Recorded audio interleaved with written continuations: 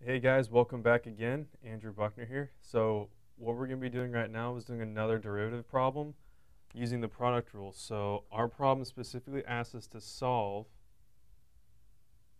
for the derivative, which I'm going to write as a prime form of x squared g of x prime.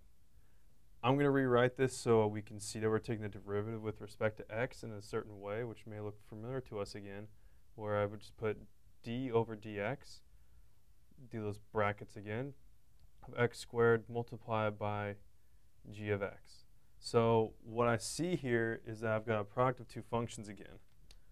So in order for me to do that, I have to do the product rule, believe it or not. It states it's in its name. So I'm just going to write down the product rule again like I did in one of the previous videos, where what the product rule will state is I've got the derivative with respect to x of two functions here. We're going to have f of x and g of x, which coincidentally for our problem we do have a g of x, so it's very helpful for us. So what this tells us is that I'm going to take keep the first constant here. So I'm going to have my f of x multiplied by the derivative of the second function here, my g of x. Then I'm going to be adding that to the derivative of the first function here, multiplied by the original second function, g of x.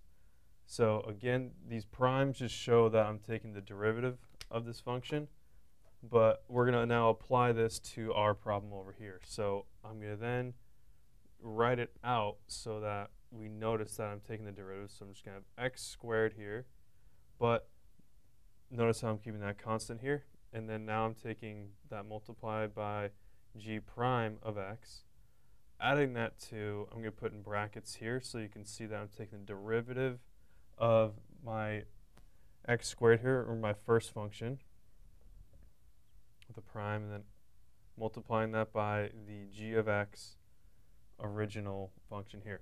So one thing I noticed here that I have to take the derivative of this, which I may not know how to do. So honestly, that's just a power rule problem. And what the power rule tells us for derivatives, so I have the derivative with respect to x of an x function here. All I'm doing is I'm taking whatever's in the denominator, so I'm going to have an n. All I'm doing is multiplying that n.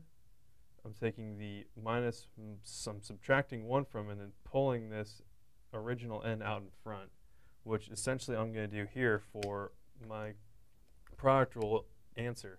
So for my final answer here, I'm going to have x squared multiplied by g of x prime, or g prime of x, if however you say that. Then I'm going to do that power rule here. So I'm going to have that 2x g of x multiplied together as my final answer for this problem here. One thing to be careful with doing is making sure that, yes, you can flip-flop them. However, that's the only reason is we can do that is because we have a addition sign here. If it was a subtraction sign, we'd have to make sure that those signs carry over, which could really drastically change the problem in a way. Thanks guys so much for watching, and I'll see you in the next video.